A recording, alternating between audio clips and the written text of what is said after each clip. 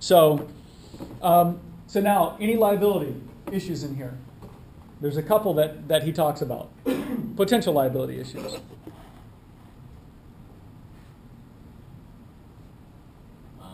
like asked the guy if he was hurt. Yeah, absolutely. Are you hurt? He's moaning back there. Are you injured? If he's injured, what does Jim have to do? Right. And so if after the fact the guy says, listen, they almost broke my wrist handcuffing me, and I complained they didn't do anything. Well, yeah, okay, you can still have that point of contention. You can still have that argument. But at least Jim said, I heard these things, and I asked him, are you injured?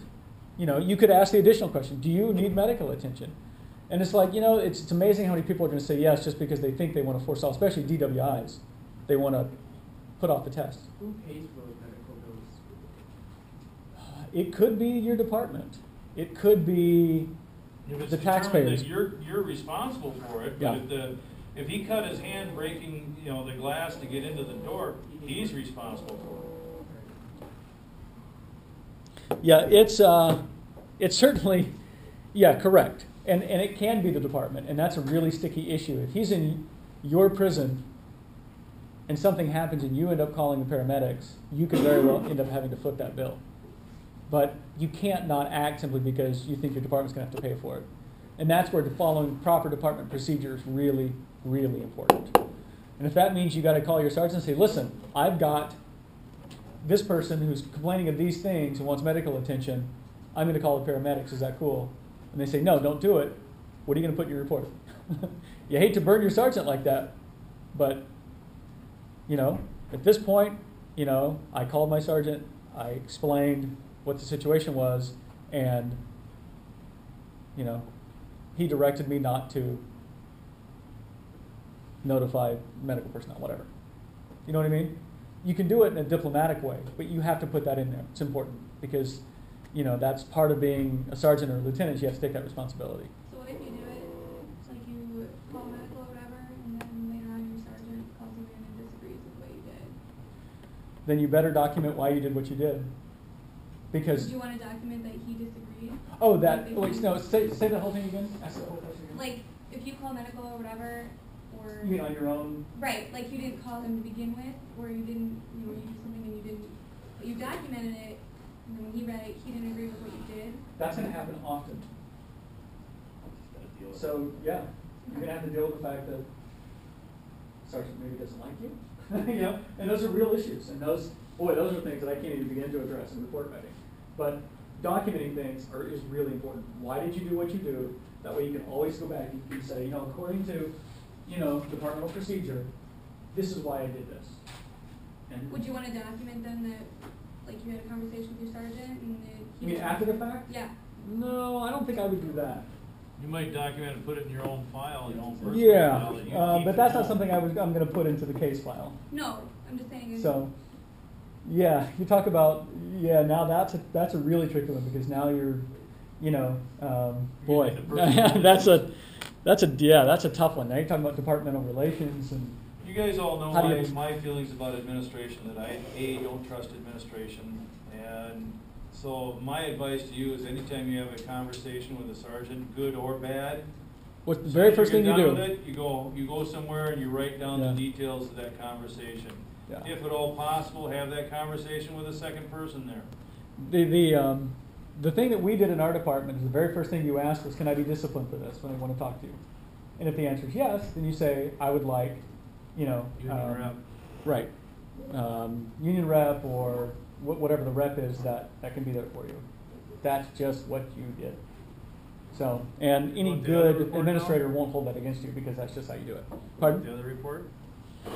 There's actually a couple more things in here that I really want to point out, and this is one of my biggest. The last one? My personal biggest pet peeve, and I'll leave with this. Passive voice. Who knows what that is? This officer. If you know he's referring to himself, not necessarily. So, Which page on? let's go page 1.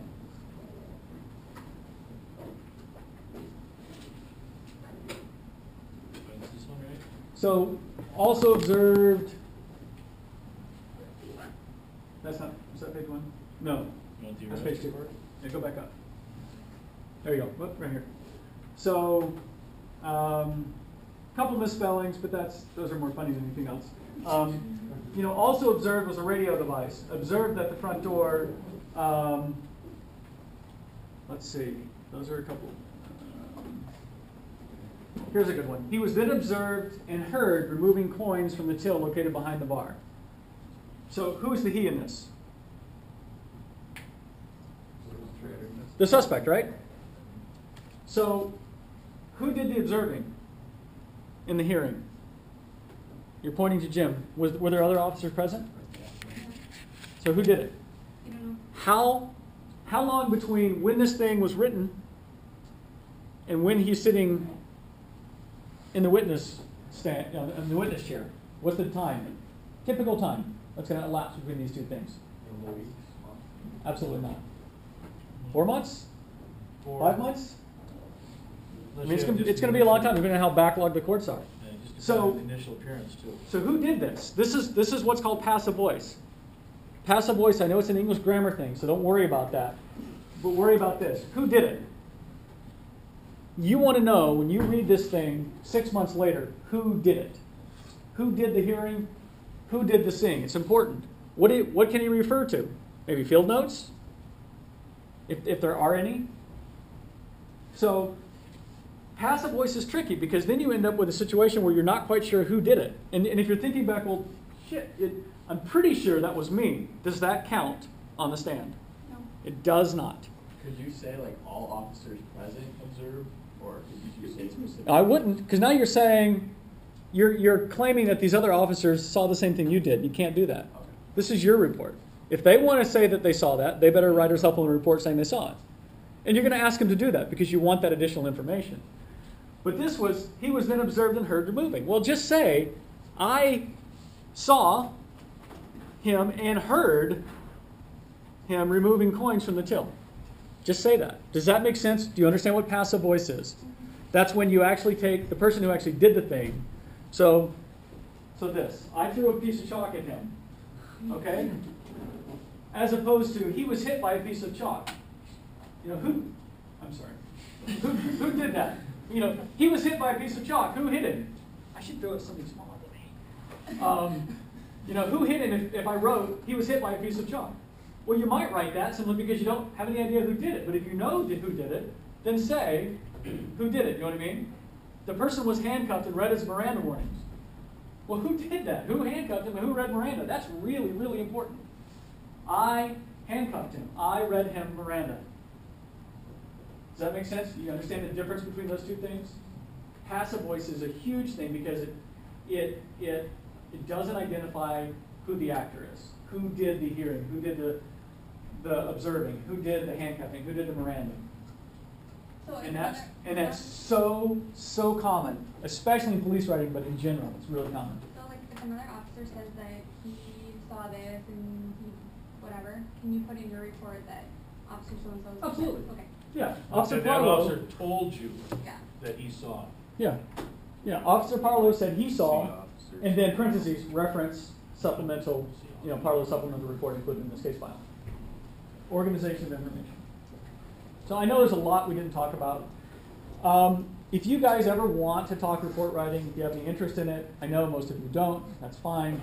If you want to talk more about it, if you want practice at it, if you want me to read things, I'm happy to do that. I'm almost, at least 3/4 of the time, over at the Mugby on Huff Street. So it's right Anybody there. bring those reports on that pizza that I requested?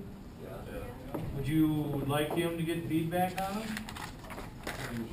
I'm not paying him, people, I so. think I just did. Okay. So no, but really, I'm happy to be, because I think it's